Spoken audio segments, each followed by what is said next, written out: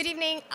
Today for our next interview at the SDG Action Studio, we have Mr. Yannick Glemarec, the Assistant Secretary General and Deputy Executive Director for Policy and Program of UN Women, and a champion, really, a male champion for change and gender equality. I'm going to go straight into the questions. Partnerships are really critical in the global stride towards the SDGs. What do you think will be the impact of partnerships with the private sector to achieve SDGs, and particularly Goal 5? And what do you think these partnerships need to look like?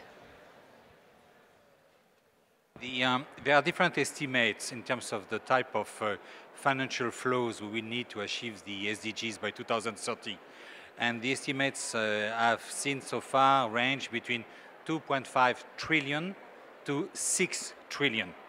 And the official development assistance is around 130, 140 billion dollars. So we are speaking about financial flows that can be 50 times superior to the type of official development assistance. This type of money can come from only two sources. One is increasing the fiscal space, and the second one is aligning private investment with sustainable development. And today, the most priority investment for sustainable development can be profitable. They can provide a triple development dividend in terms of financial return, social return, and environmental return, provided that we put in place a conducive policy framework that reduces investment risk in green and inclusive areas. And so for me, the future will be the future of public-private partnership, where public money will be used in order to de-risk green and inclusive investment by putting in place a conducive policy environment, by capacitating all the key stakeholders. Absolutely. I think financing for development and financing the SDGs will be critical in our stride towards it. You're a HeForShe champion. Could you describe what an ideal HeForShe would be in one word? If I can use two? Sure. Win-win.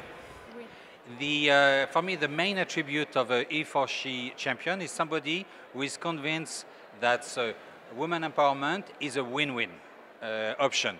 We are not speaking about redistributing the share of the pie between women and men. We are speaking about expanding the pie.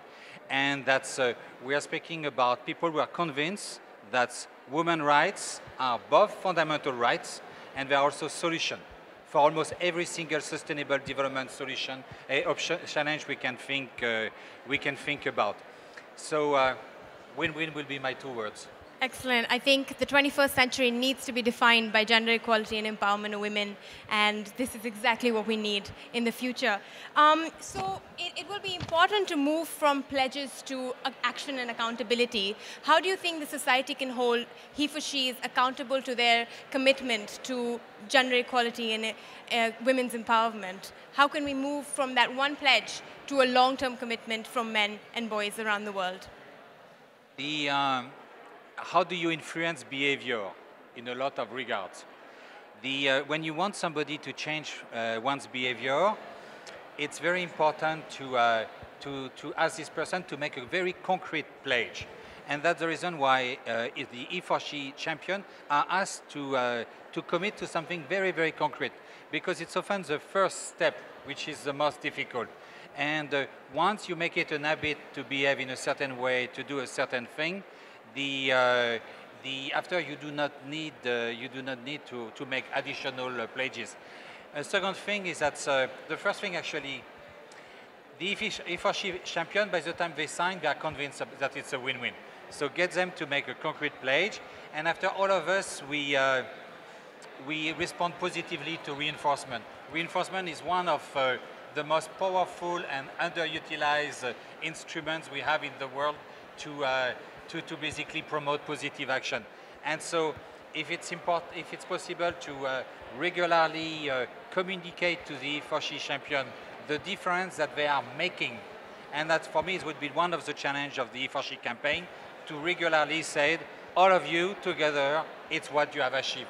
Keep doing it because you are making a difference. Absolutely. As a young leader myself, I think positive reaffirmation of things that are going right need to be highlighted and spotlighted so that we can achieve more of those kinds of impact and positive change. Thank you so much, Mr. Glemarec, and I hope we have an incredible next day of the EDDs with many more HeForShes. You are most welcome. Thank you.